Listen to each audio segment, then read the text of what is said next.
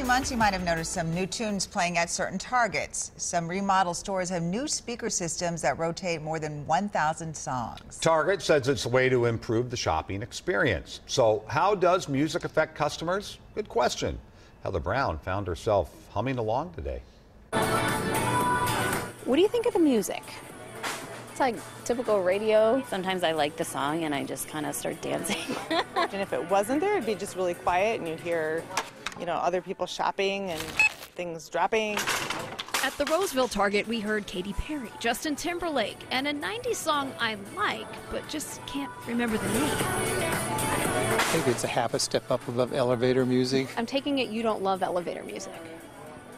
I don't know anybody who loves elevator music. Lots of us do, even if we don't know it. The more background people understand it's a background music, the more they feel like, hey, I'm more relaxed. Wayne Mueller teaches marketing at the U. And Target is basically saying we've got to differentiate ourselves. Studies have shown the music's tempo matters. People move more slowly to slower songs.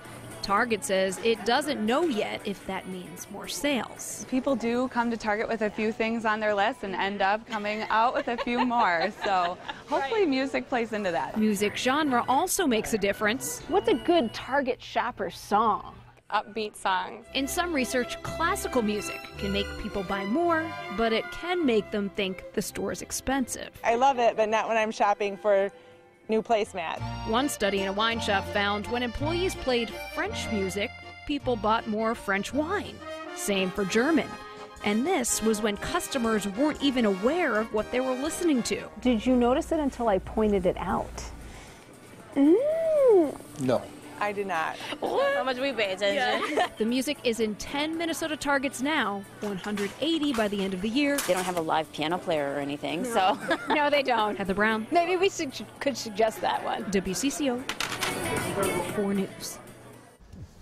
Some research has shown that music can also make waiting in line go or feel faster.